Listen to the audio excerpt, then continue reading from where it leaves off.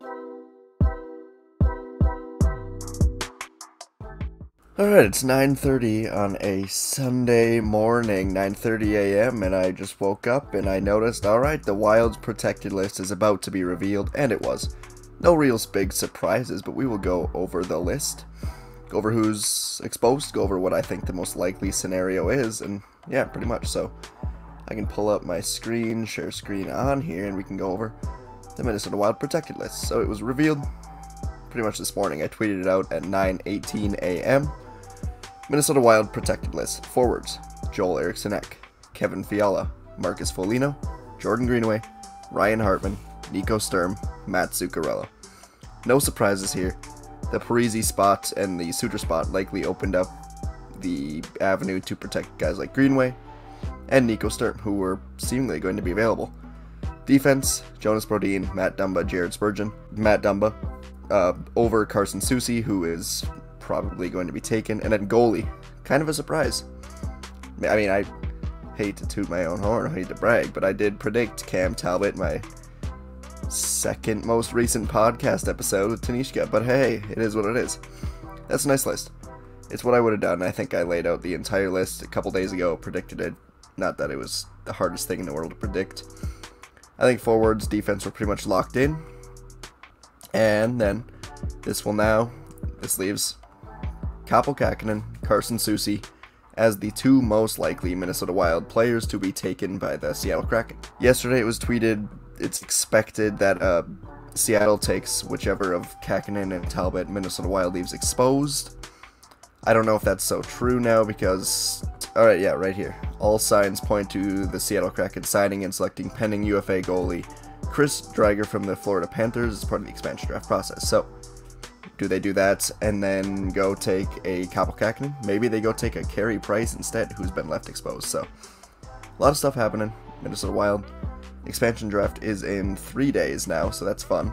Definitely looking forward to that. But, yeah, that leaves Carson Soucy, Kaapo Kähkönen, Victor Rask, Nick Bjugstad. Here, I'll pull up the full exposed list. So exposed are Bjugstad, Rask, pending free agents Bonino, Johansson, Will Bitten, Mason Shaw, Dmitry Sokolov, Josef Kramarosa, Gabriel Dumont, Luke Johnson, Kyle Rao. Defensemen: Soucy, and pending free agents Manel, Cole, Hunt, Sportowski, all the pending free agents. Goalie: Kaapo Kähkönen. And remember, players like Krill, who have less than 3 years of pro experience, are exempt, so no need to worry about that. That's why he wasn't on the protected list, if you were wondering. Yeah, as I mentioned, Parise, Suter opens 2 spots that were likely gifted to, not Dumba, because I guess Dumba was always going to be was he always going to be the third defenseman? No, it was going to be Suter, so this opens up a spot for Dumba, and with the forwards, it opened up a spot for Sturm, Greenway, take your pick there. Whichever one of them wasn't going to be on there. So, overall, I like the list. I think it's a solid list. Nothing wrong with it.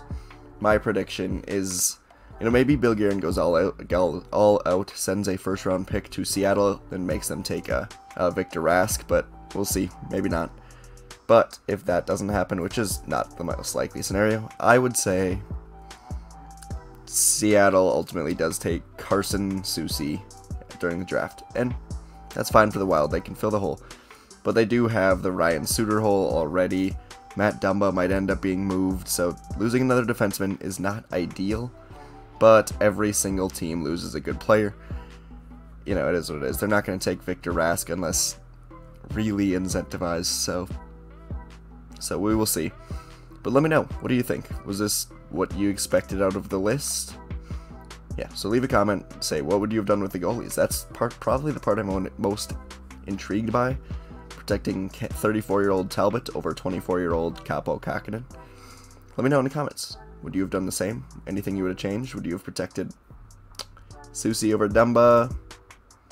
Really, that's the only big decision besides the goalie, right? I mean, they weren't going to protect Victor Rask or Nick Bjugstad at any point, so let me know though. Comment below. Say, hey, I would have done this, and then subscribe, and then leave a like. And then go watch another video, and then comment on that video, and then like that video, and then subscribe again. Anyways, thanks for watching. Alright, have a good day, everyone. New podcast out today where I will talk about this.